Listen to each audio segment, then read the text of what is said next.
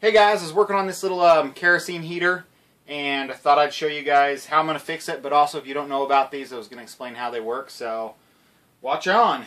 We have just a typical kerosene heater. I have several of these. This is one I picked up this summer for next to nothing. The Simpsons that this is doing is it's just not lighting, so it's not sparking. Virtually all of them will have screws down the side, or some are plugged into the side, and the whole top cover comes off, and you're left with your guts.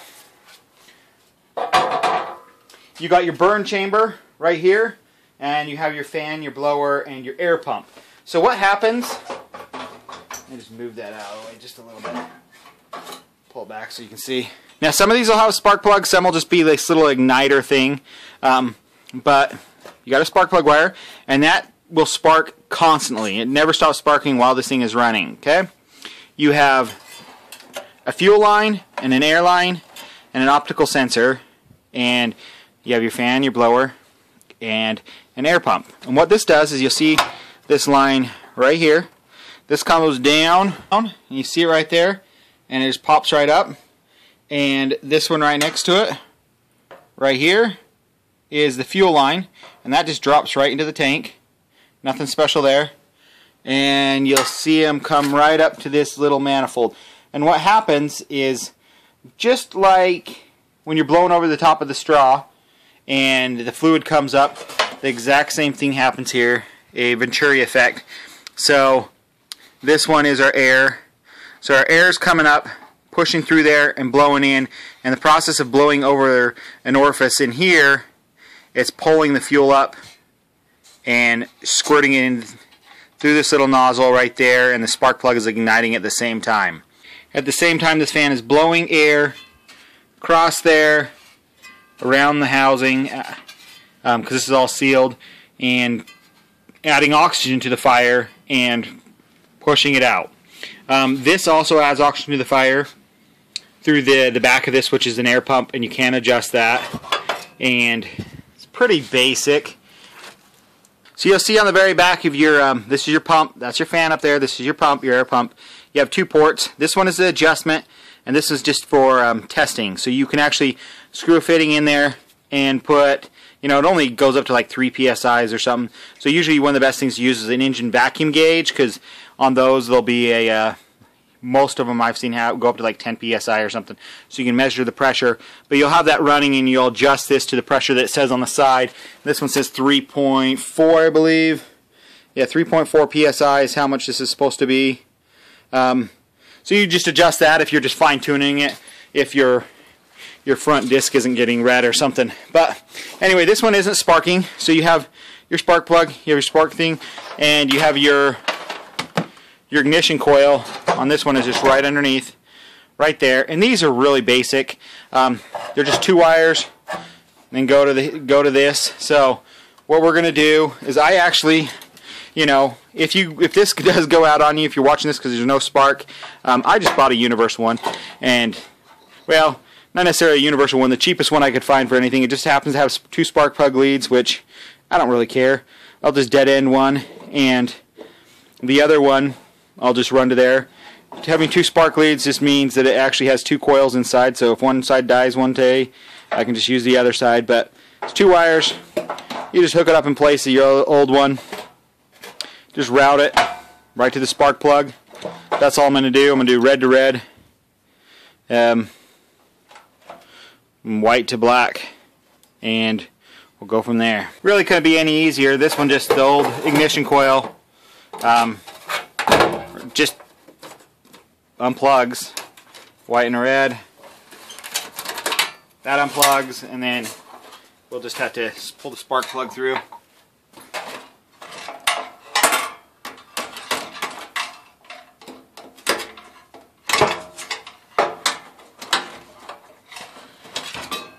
There you go, the old one's out.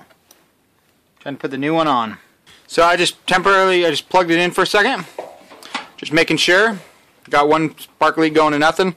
The other one's going to the plug. And I'm just going to plug it in for just a split second to see if we get spark. You can even see the kerosene spraying out. You see? So we're good to go. I'll just route this to get this in there nicely. But this one, I think the original one that replaced this was about 60, 70, 80 bucks, something like that. This only cost me like 25 bucks shipped. So maybe 27 bucks shipped a couple months ago. But you can find them online, so just type in igniter and find the cheapest igniter you can get. You know, some of them have really short spark plug leads. I can't mount this to the original spot, but you know, originally it was mounted up here to the bottom of this thing. So I can't mount it there, but I can just set it down in here. It won't hurt it. And I'll just tape up one lead really good, and the other lead will come up and plug in. Oh, and if I didn't tell you what the optical sensor does, because that can go out too. What the optical sensor does is, if this is running for a couple seconds, and it doesn't see light after a couple seconds into this optical sensor, it trips the little breaker back here on the back. But this can be replaced too. But it does go bad once in a while. But just make sure that, you know, if you're having trouble with it just tripping, you know, with it blowing heat and then just tripping, it's probably your optical sensor. And with that, you can just make sure the screen is clean. Make sure there's no spider web right in front of the little hole, because it's just looking for light. If it's not spraying good, you can take off the little tip, you can clean it. If you got a lot of debris, you can clean this little line. People do put filters in these lines. Make sure it's a pretty coarse filter, because most of the junk, it's gravity fed, so most of the junk is heavier and will fall down, but if it's too thick, then it's too hard for it to pull up, and you may have to turn up your pressure on the back. And I'll show you how to check the pressure here in a second. Let's put that on there temporarily. And let's plug her in. There we go.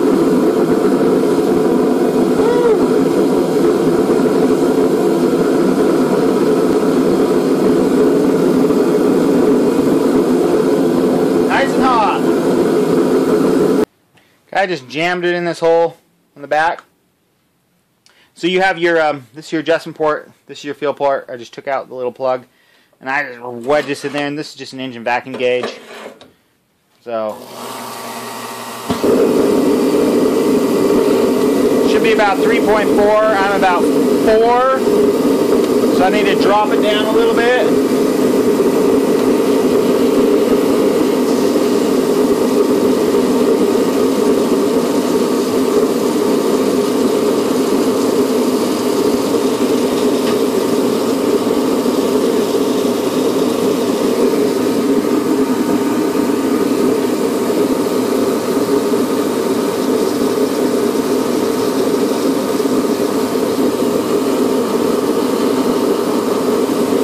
Now we're adjusted to the right pressure. Well, there you go. If you're having trouble with yours, hopefully this helped you. Another common problem is the air pump at the back actually breaking, like the little veins inside, and that not pushing any air through the little air pump and being able to squirt fuel into the intake. And you can see that by taking that off. If you see nothing coming out of that nozzle when you plug it in, there's a good chance your air pump is broken. But usually it's spark, air, it's just like a small engine. You know, make sure you got spark, make sure you got fuel. You can get that clogged fuel line, that little fuel line that goes down. You can just take compressed air and you can just, you know, take it off of the top and just blow down through it.